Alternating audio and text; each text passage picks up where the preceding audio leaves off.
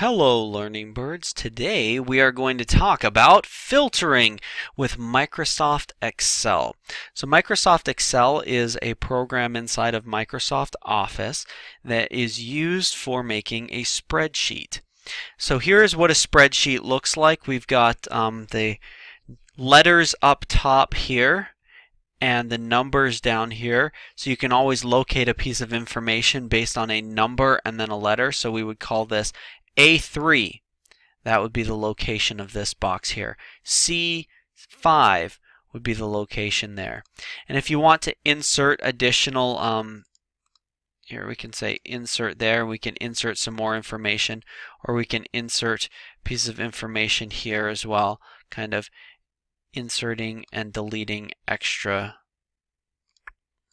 columns or rows depending on what we need. Alright, so that's the basics of kind of a spreadsheet, but a spreadsheet can give you a lot of concise information all inside of nice, neat rows and columns, and we can always find information pretty easily. So what we're going to do today is we are going to talk about a very helpful piece of information called a filter.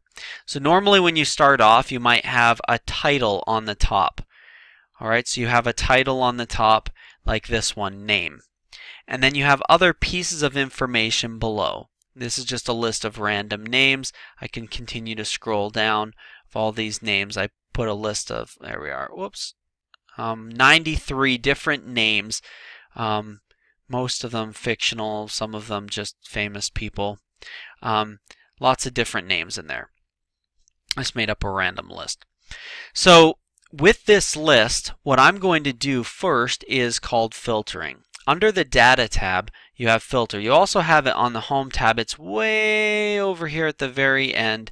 It's past the edge of what you can see. But there's the Data ribbon, and there's Filter. You click on Filter, and it'll make every title line here have its own filter, which is a little down arrow here.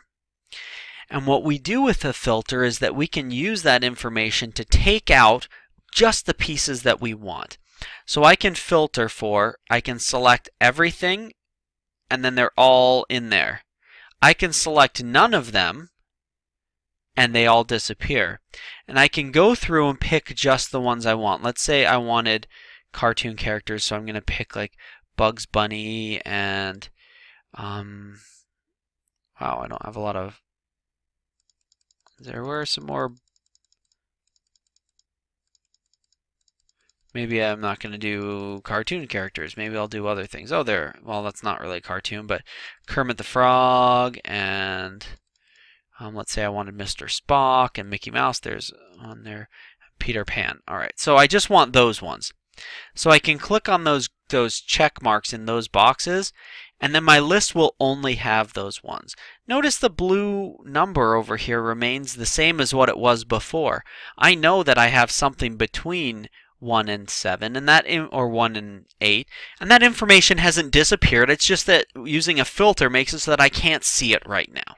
All right, so I've got just this group that I wanted to, just the group I was looking for. We can clear the filter by clicking up there, and then all the other names appear just in the order that they were before. I want to show you one more thing about filters, and that's putting a custom filter. You can make filters of things that begin with, end with, contain, do not contain, or a custom filter. I'll show you what a custom filter looks like here real quick. I want to make a custom filter for everything that is greater than H. That means all of the text in there that has alphabetically greater than H, boom, is going to be in there.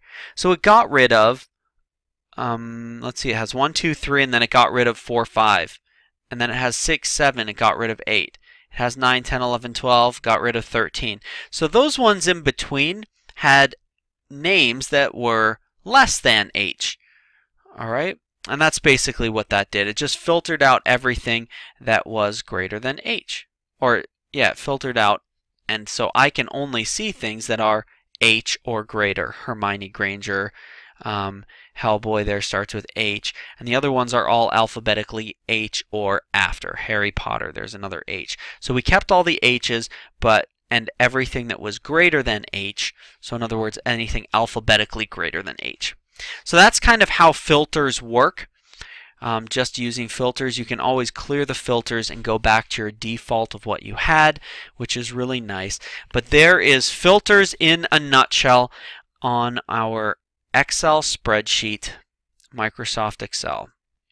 Hope that lesson was helpful for you. Have a great day.